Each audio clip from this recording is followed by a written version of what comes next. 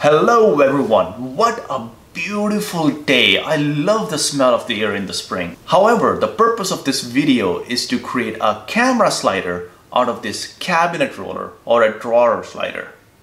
This is a handcrafted fine drawer slider. Not really. This is the state-of-the-art drawer slider. Not really. However, this is the 22-inch ball-bearing drawer slider. Just an ordinary drawer slider that we are going to use to make our camera slider. For this project, all you need is this drawer slider and one ball head. I'm going to use my old and trusty Canon camera. By the way, if you do not own a 50mm f1.8 Canon lens, I highly recommend it.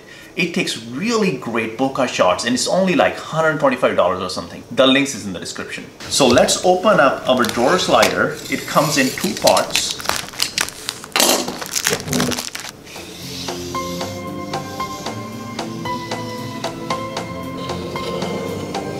For this project, we only need to use one of the sliders and one ball head.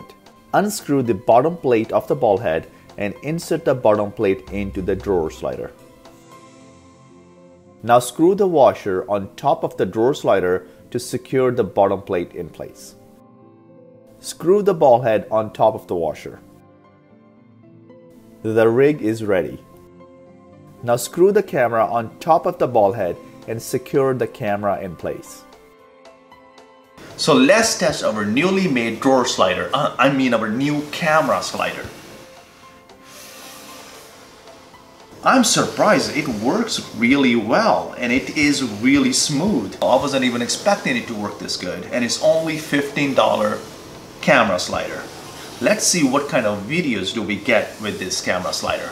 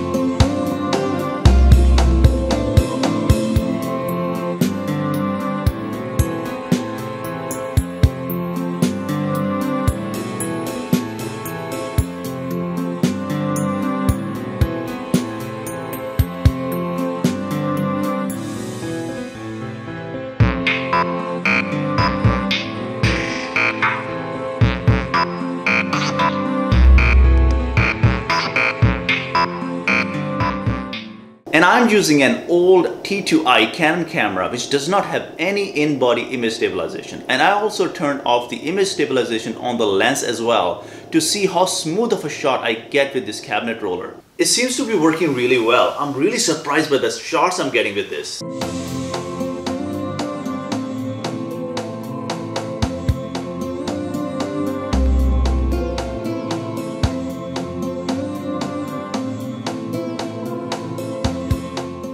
Here are a few caveats and tips. You can only use this on a tabletop or on the ground. It's really hard to use it on a tripod. It is possible to build a stand for this, but it is a little bit more work.